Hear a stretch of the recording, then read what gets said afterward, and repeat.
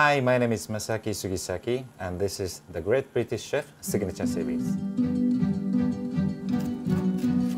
Japanese cooking is all about simplicity and all about ingredient.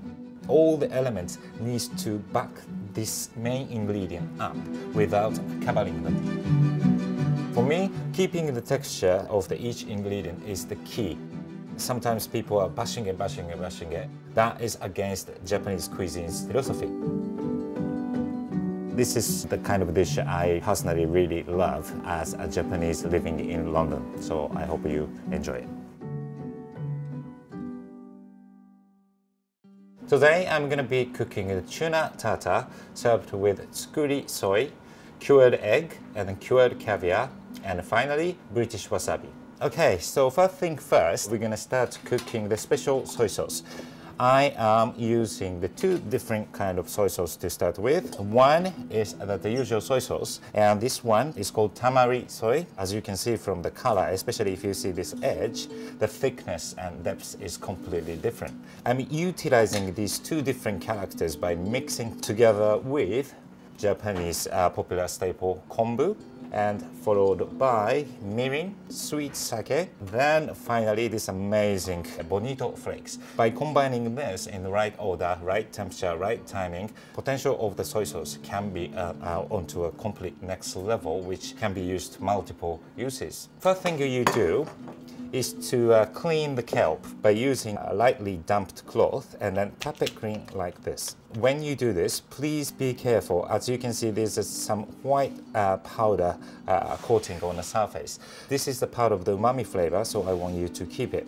Now it's ready to be used. Next stage is to add normal soy sauce and mirin.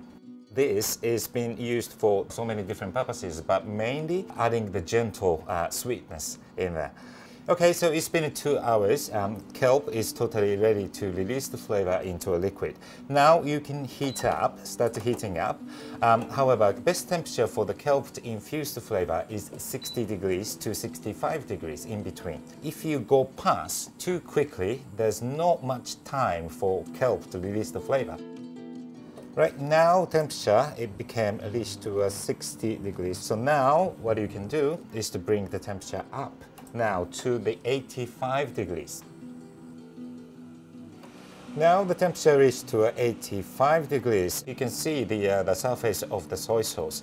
It should start creating this scum-like a little foam on the surface. And now this is a perfect temperature for bonito to release the flavor. So you add up the bonito flake at one go. As you can see from the shape, it released the flavor instantly. Now it's been 2 minutes. All we need to do is just add this aromatic, rich tamari soy into it and then let them sit for a couple of hours. So there we are. This is a special homemade soy sauce called tsukuri soy. All you need to do is to let them sit for a while and then pass through the muslin cloth. Then it's ready to go. So next step is to prepare the cured caviar. So what I'm using is that the traditional Japanese technique called kombu jime. Kombu has got tons of glutamic acid, just like a tomato, for example. We are utilizing this glutamic acid to be on top of this beautiful, beautiful ossetra caviar. How you do is pretty simple. First step, any kind of bags like this. In my case, I'm using the backing bag, but it's any kind of sealable bag would work. All you need to do is that 10 grams of kelp, and this is the 10 grams of cooking grade sake. And then close the seal and keep it in the fridge overnight. So the kelp is now ready to be used. As you can see, now it's soft enough and moist enough. So all you need to do is take 15 grams of caviar for 4 people, and then try to fill only the half of the kelp, lightly spread, fold it into 2, then wrap it with the cling film and let them sit in the fridge for 2 hours. So now is the main ingredient, beautiful tuna toro. And this tuna is a bluefin tuna, and my supplier called Belfago, they are trying to farm them in the most sustainable way. So therefore, I'm using this product. And in terms of flavor, is the best tuna you can get. So when you slice the fish, you need to utilize whole length of the blade. Hold lightly, gently, just to hold your hands and pull your knife all the way. And there you go. As you can see, the shiny surface is coming out. This is the sign that you are keeping the delicate flavor as it is. This sliced fish to be cut into a dice, small dice, like a 2 millimeter. Always, before you cut, imagine in your head what kind of texture you want to create.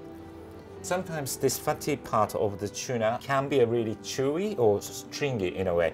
To avoid it, this is the right texture for you to aim. Okay, so next stage is to prepare the wasabi. So this beautiful wasabi is actually grown in Britain. We used to import fresh wasabi from Japan. However, the freshness of wasabi is the key. And when I found this one, I was amazed with the quality. So I will show you how to prepare the perfect wasabi. How you use is that always use from the top side. Reason being is that this side, as you can see, it is still young and mature. The flavor you can get is totally different, nothing compared to this part of it. So now, all you need to do, just scrape off like this. So as you can see, there are a lot of thin skins coming out. This is all you need to take off, nothing more. Now it's ready to be grated. This is a traditional Japanese grater designed for wasabi, which actually this part is made out of shark skin. So automatically it's gonna grind this wasabi into such a tiny, fine consistency. On top of it, I'm using the special technique. Basically, after you grate finely, sugar will help extract the juice out of it and then create the more surface to attach to the air.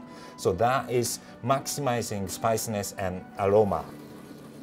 And when you grate it, you want the gentle movement like this. If you grate it aggressively by rough surface, you can get out like half of the potential it has.